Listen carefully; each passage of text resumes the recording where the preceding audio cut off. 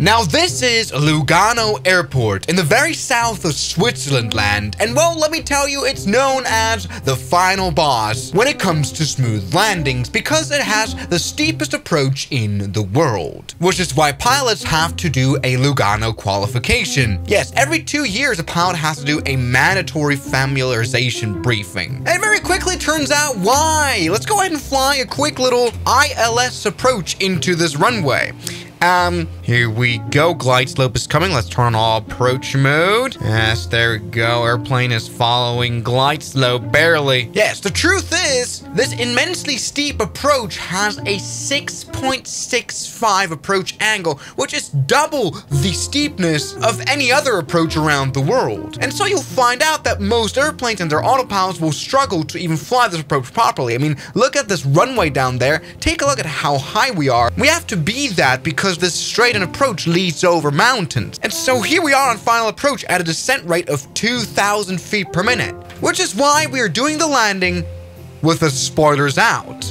They're not, hello? They're barely out here, as you can see. Yes, this might not be the most sophisticated ILS Cat 3 or anything instrument landing system here. Just very basic, and it kind of sucks because it doesn't even get you on the center line properly, I feel like, here. Following a localizer. Let's just see if this airplane can land itself here on this runway. Where, by the way, when we land, we do need to pull in full power stopping because it is extremely short. All right, so what is this autopilot doing? Can this thing flare properly? Will this thing work? Come on. You're looking fine here on your approach. Okay, here's the autopilot coming in for landing. Let's see how that goes. It's all yours. She's all yours. Okay, you're going to crash it onto the runway, aren't you? Oh my God. Oh! Oh my. Okay, there you go. Congratulations. You've killed your airplane. You've killed the passengers on board, and everyone's dead now. Great. Thank you very much. But we've stopped. Holy moly. So I guess the question for today is there an autopilot that's able to cope with this runway? Is there a plane that does that? Why are there bisons there? Shut up. Yes, of course, there's also the question, what plane can land on this 4,600 feet long runway? It's, by the way, the shortest runway that I know that has ILS. It's also the question, which airplane can do this approach at all? But of course, we're going to try airliners. Let's do Airbus A320, see if that works. All right, let's try the Airbus A320, am I right? So let's go ahead and slow it down to just as much as we can. This airplane is now aligning on the localizer. Look at that runway is down there. We're now at 7,800 feet, whereas the runway is at 900 feet. We have to lose 7,000 feet within just a minute or two. Yes, this is literally an approach that makes you fall out of the skies here. Let's go ahead. Yep, there we go. Turn on approach mode here. Yes, let's slow the airplane down as much as we can and also put out the spoilers right now already. Let's also get the landing gear out so that we can get as much drag as possible. Yes, genuinely falling out of the skies now. All right, let's turn on both autopilot for the best of Autoland. Cat 3 dual, huh? And come on, airplane, hold your speed. You can do it, airplane. Why? Because I've learned on the Airbus A320 here in the flights, the airplane will refuse to descend at a rate of higher than 1,500 feet per minute. And it's kind of reluctantly flying this crazy approach. The Autoland doesn't like to fall out of the skies like that because Autoland is only designed for a steepage of half of this. So what are you gonna do now, Airbus?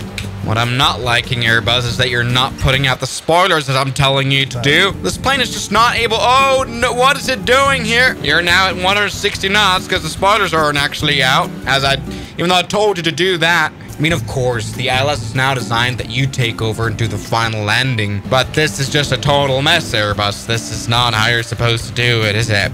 Is it gonna flare? It's trying. Okay. Interesting. Boom! Airbus has failed. But there is one plane that is very much able to do this approach because its systems are a bit less restrictive on cowboy flying, the 737. Oh, come on. So 737 flaps, set flaps to 40 degrees, which is crazy. And turn on the approach mode now. Yes. Sure, okay. All right, put the speed brakes down all the way. Now, granted, this is a 737-600, so a bit smaller, and we can fly very, very slowly. But even here, this airplane is overly confused with this. Why are we flying down so much? Okay, you're doing fine. Better than the Airbus. Shh, okay, you're doing fine. You're doing absolutely okay. Now, let's set auto brake to max, because I promise to you, we will definitely need that. All right, falling down like a rock yet again here at Lugano. Okay, here we are. Just checking out the landing from the outside view. Don't crash into grass. I think the 737 is handling it quite well. Hard landing, very hard landing, but kind of survivable, to be honest. There, look at that, and full power stopping. Here we go. That was kind of survivable.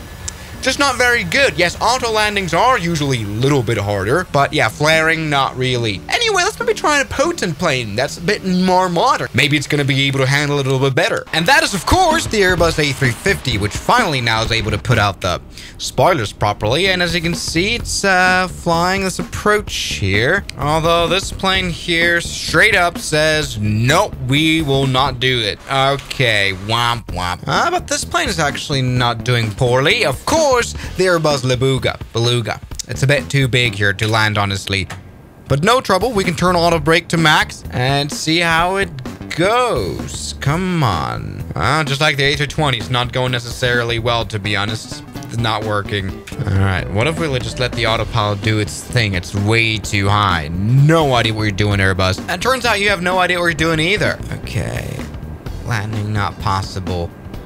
Okay, the Airbus Beluga has officially given up on its dream here. That is very embarrassing. Maybe Boeing works better after all. Okay, and the 747 right here is able to somehow do it. We're just insanely fast. These autopilots are kind of a mess. Anyway, plane is flying. Hey, that's not bad. At least the spoilers are fully out, so we should be able to descend quite nicely. Yeah, so Boeing does it a lot better here. Land 3. So I'm guessing it's going to be able to do it quite nicely. So come on, 747. Boeing's pride is now on you. We're at 2,400 feet per minute. Great. Okay, it's doing something interesting. Flying beneath the glides. What is it doing? Synchrate. Yeah. Please don't crash into the caravan field here. But it's not. It's actually doing best so far, even though we're super fast. Just flare now. 150, 30, 110.